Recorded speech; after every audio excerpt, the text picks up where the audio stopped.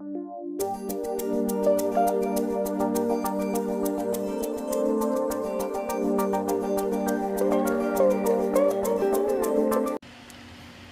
hard to believe it's been over a year now since we had the end of the Late Late Show with James Corden, and it's weird because even though that one has been the most successful version of the Late Late Show in terms of awards recognition and how successful it was in terms of ratings, like most people still find the original eras of the Late Late Show, the Tom Snyder years, the Craig Kilborn years, the Craig Ferguson years. They find those to be more successful, and I do feel like that's the same way too. I mean, when it comes to James Corden, there's always been this love-hate thing with him. It's weird because when he first came to America, everyone kind of appreciated him here in the U.S. I mean, we didn't know about this reputation he had over in the U.K. until very late on into the Late Late Show's early run, but I'm not going to lie, when James Corden first came to the U.S., I thought he had a lot of potential. I saw him in some movies where I thought he was very good, like Into the Woods, and even in later stuff, like the Peter Rabbit movies. I was actually kind of surprised at how much I enjoyed him in those films.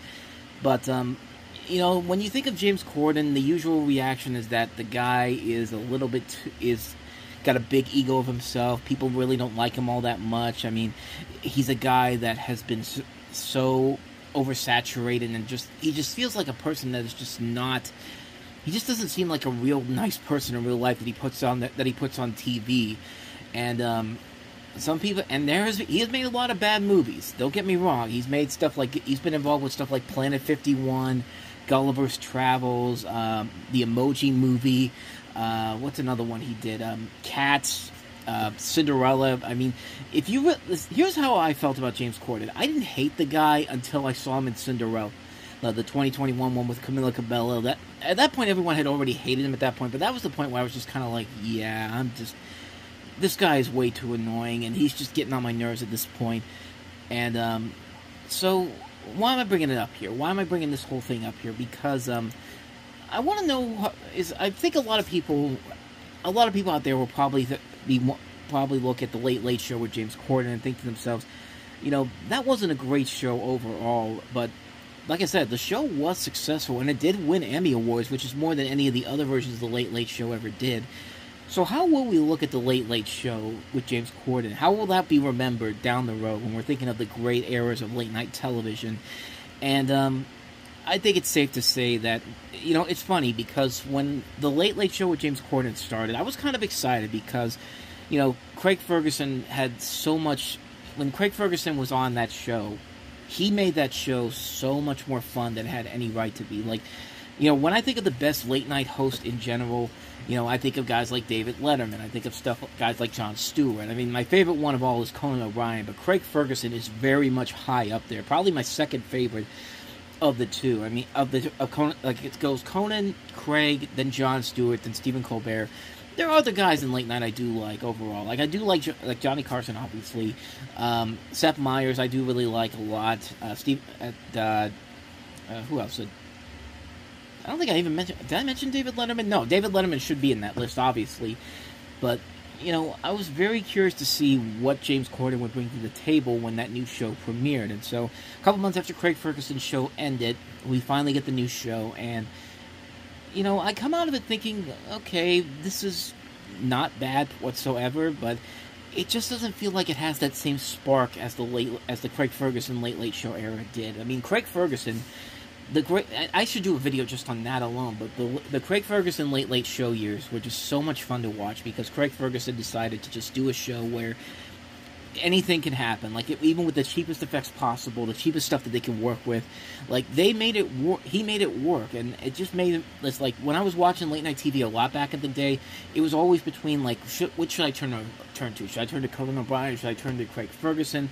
Should I turn to when Jimmy Fallon took over? Should I turn over there? Turn it over to Craig Ferguson? Like it was really tough to do at the beginning, especially when Conan O'Brien was opposite him, but.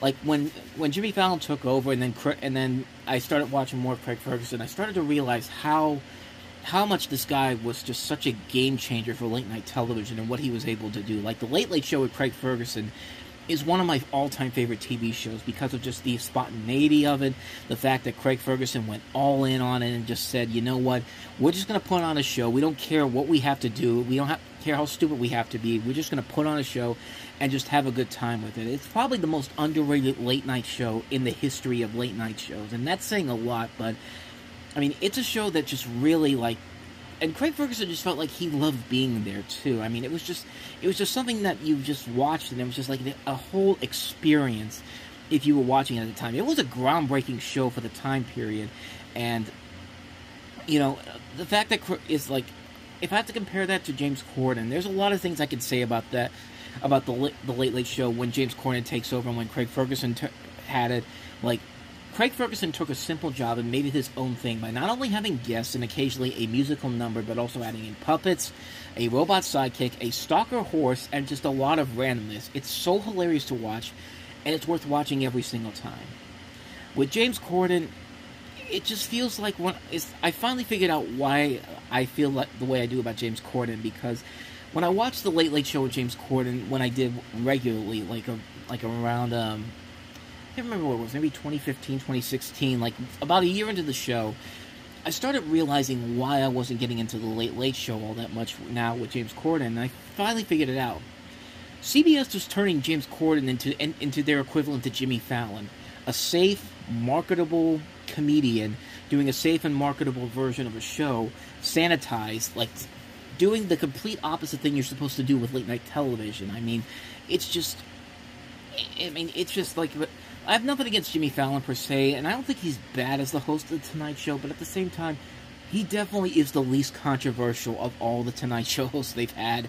I mean, like, this is a guy that, like, he plays it too safe, plays it too sanitized at times, it's just, like a safe and marketable person. Like, they've marketed more of The Tonight Show around Jimmy Fallon to any other Tonight Show host. I mean, you don't see Johnny Carson with a theme park, with an attraction inside of Universal Studios. You don't see a Jay Leno area as a Jay Leno Tonight Show based solely for kids. Stuff that's happened with Jimmy Fallon. And certainly not when Conan O'Brien was there, because they didn't even give him a chance to succeed on that part. But I feel like what NBC has done with Jimmy Fallon and The Tonight Show, that's what CBS did to The Late Late Show when they brought in James Corden. And not that he's bad, but it just feels like he's just too safe, too marketable, too sanitized.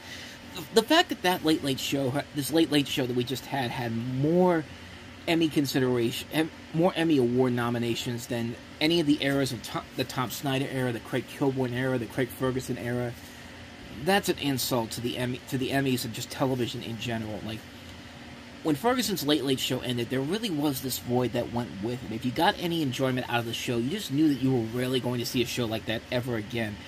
And you definitely can see that with the Late Late Show. It just felt with what that last era was with James Corden. It just felt like a show that just felt like too much of what made Craig Ferguson's run so special was just not there. James Corden was like way too happy, like he was way too into it with the celebrities, like that fake enthusiasm, if you will. And like going back to Craig Ferguson, the great thing, what I love about Craig Ferguson so much is that, like, when you saw him during the show, during the time when, when he was behind David Letterman, you just thought to yourself, like, when David Letterman announces his retirement, this guy should be the next guy to take his place as the new heir to the late night throne at CBS. And that was my idea, thinking that when David Letterman announced his retirement, I'm thinking, okay, this is where Craig Ferguson's going to come into play here. And then they gave it to Stephen Colbert, which is not a bad choice. And I thought that at the time it was always seeming like that Ferguson was the likely heir, so CBS would avoid a repeat of what happened with NBC and the numerous Tonight Show controversial changeovers. And for many years, I thought Craig Ferguson never really got the chance to compete for that job. And when I actually had read his the new book at the time when that book, Riding the Elephant, came out, which I do recommend checking out. And it says inside the book that, Ferguson was always expected to end the show that year and was getting ready to announce he was leaving, but then Letterman announced his retirement. And when he announced he was leaving, he basically said that was his plan all along. And it came out the same day that, Ferguson left because he had wanted to let people know of his plan to move on from the Late Late Show for months. And he really did not have any intention to, continue to be that guy at 11:30, which I give the guy a lot of respect for it. He went on his own terms. He wanted to still be funny, and not in the over-the-top way that made the show such a groundbreaker for the time. But I feel like they had a missed opportunity here when, you know, I really think that Craig Ferguson probably should have gotten a chance to do a 11:30 show at CBS. I feel like that it was setting himself up for that moment to actually do that, and it just never came to be. And unfortunately, we got James Corden in the process, because there's a big difference between what Craig Ferguson did on his Late Late Show and James Corden, obviously. I mean, when it comes to Craig Ferguson, he's just a fascinating individual in general. He was a guy who was literally about to kill himself very early in his life because of his addictions, and he went on to have this great career. I mean, he's talked about it in these great monologues where he's talking about, like, one of the best things about it was when he did was when Britney Spears was in the news, and he decided, I'm not going to do any Britney Spears jokes, but instead I'm going to do a monologue talking about my past life and how I almost went to kill myself, and stuff like that. Just like, that's missing from James Corden, a guy that can be so funny, but also can be very serious about his personal life and his troubled past on national television. And that's just something that's very rarely seen with a lot of these late-night hosts in general. Like, you don't really see that with a lot of late-night hosts anymore. And Craig Ferguson was one of those guys. Like, he reminded me so much of what Johnny Carson and David Letterman used to do back in the day in terms of, like, you know, they can be serious about some of the stuff they're talking about, but they can also be very funny at the same time. They find that perfect balance that works so well here. And it just really hurts me that James Corden was never really up to that par, and especially in those later years, it just felt like, okay, this guy's the guy clearly is moving into an area where he's just doing the same thing. He's just essentially doing what's happening over at Jimmy Fallon with the Tonight Show, and it's just not fun anymore. It's part of the problem with late night television in general. Like, late night is supposed to be an area where you're supposed to go off the wall. Like, it's supposed to be off limits on what you can do. I mean, but it feels like I'm trying not to get political here, but I'm sorry, but this is just kind of where we're at right now. It's just kind of like, you know, like with like ever since Trump took office, and this is just with comedy in general, it doesn't feel like that great comedy that we had before 2015 when all this chaos started really is just left, and like it's really hard to do the great offensive comedy that makes great comedy. I mean, Misery makes for great comedy, and the problem is, like, ever since 2015, it just feels like late night television plays it way too safe and too sanitized. Like, if I'm, like, right now, looking at all the people involved in late night right now, the only ones I really pay attention to really are, 1, Jon Stewart, 2, John Oliver, which I probably should have put in my list of late night hosts in general that I really still do watch, Stephen Colbert, and then Seth Meyers. Those are like the big 4 that I still keep track with, and it just doesn't feel like that a lot of these late night shows really they've kind of changed the way that you're supposed to do comedy in general, because it feels like they don't want to be too offensive, but that's the but maybe that's okay, that maybe exaggerating a little bit here, but that's supposed to be what the point of late night comedy is. Late night comedy is supposed to be more off the wall. It should be a little bit more offensive. The satire should be biting satire. Like, it's not supposed to be the safe, sanitized, you know, like I said, safe, sanitized, marketable garbage that we kind of have now with most of these late night shows in general. And it's just something that I see a lot with when I see James Corden, because he's got all these celebrities around. He's always talking about having a good time and all that. Like, it just doesn't feel... And he's just not... And he just really... Like, all that goodwill that I had with him early on just kind of went away as that show continued forward. And it just feels like a show where nothing really much happens that we haven't seen done much better in other shows. And so how will the Late Late Show with James Corden be remembered?